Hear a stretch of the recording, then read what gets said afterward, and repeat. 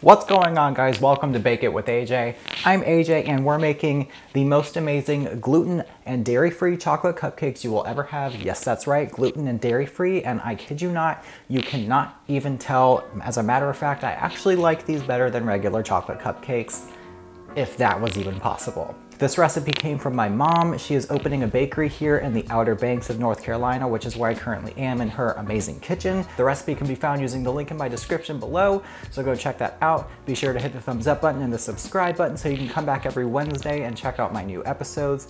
Yada, yada, yada. Let's get started.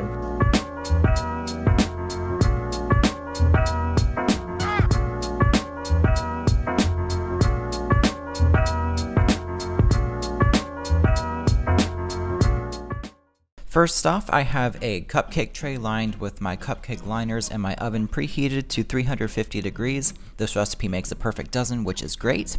Now in a measuring cup, I have a half a cup of vegetable oil that I am adding a third of a cup of cocoa powder and 3 ounces of bittersweet chocolate chips.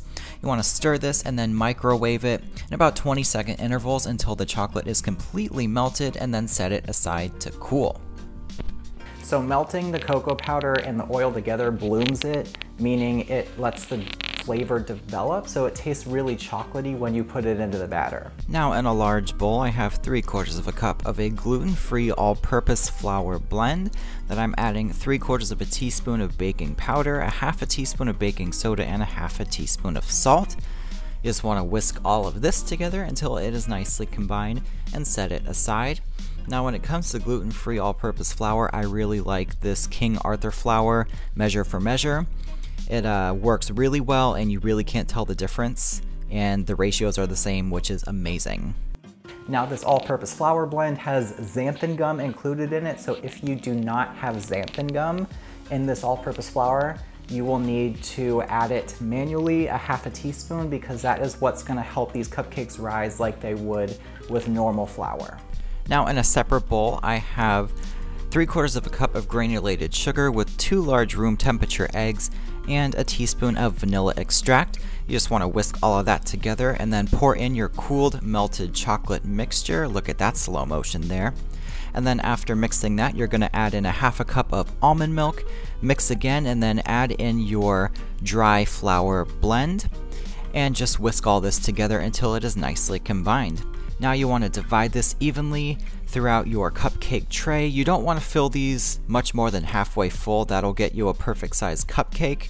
Once you're done dividing them, just give the tray a little shake, and you want to bake this at 350 degrees for about 15 to 18 minutes. Your time may vary depending on your oven, but you'll know they're done when a toothpick or a cake tester comes out clean, and then you want to set these aside to cool. You really need to let these cupcakes cool, especially because we're going to fill them. You don't want this to melt out everywhere into a gross white creamy mess. What? Now for the frosting, I'm using this Country Crock plant-based butter to keep things dairy-free here. This stuff is amazing. It comes in sticks and I cannot tell the difference in frosting. So I have 2 room temperature sticks that I'm beating until it's soft, light, and fluffy. I'm adding a couple teaspoons of vanilla extract, mixing again, and then adding confectioner sugar in half cup additions until you get your desired level of sweetness. You want to mix in each half cup before you add the next. I used about 2 cups here. Now I'm just going to use a piping bag with a small round tip to pipe this vanilla frosting into the center of each cupcake for a nice little surprise. It just takes them to the next level. And then with the rest of the frosting, you can add a tablespoon of cocoa powder, incorporate that, and then pipe that on top. If you want to keep it vanilla, you totally can, but I like the contrast of vanilla to chocolate here. It just really makes these cupcakes stand out.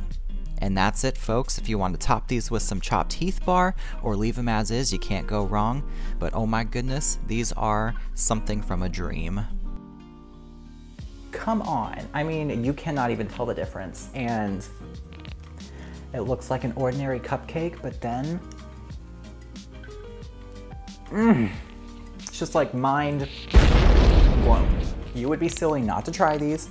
The recipe is on my website. The link is in the description below, along with the links to all of my other social media. Please give this video a thumbs up because this is amazing and you should definitely try it, especially if you have allergies, gluten and dairy-free. Hello. Leave me some comments, let me know what you think, what you want to see, how you're feeling today. Hit the subscribe button and join me next Wednesday for another episode of Bake It with AJ.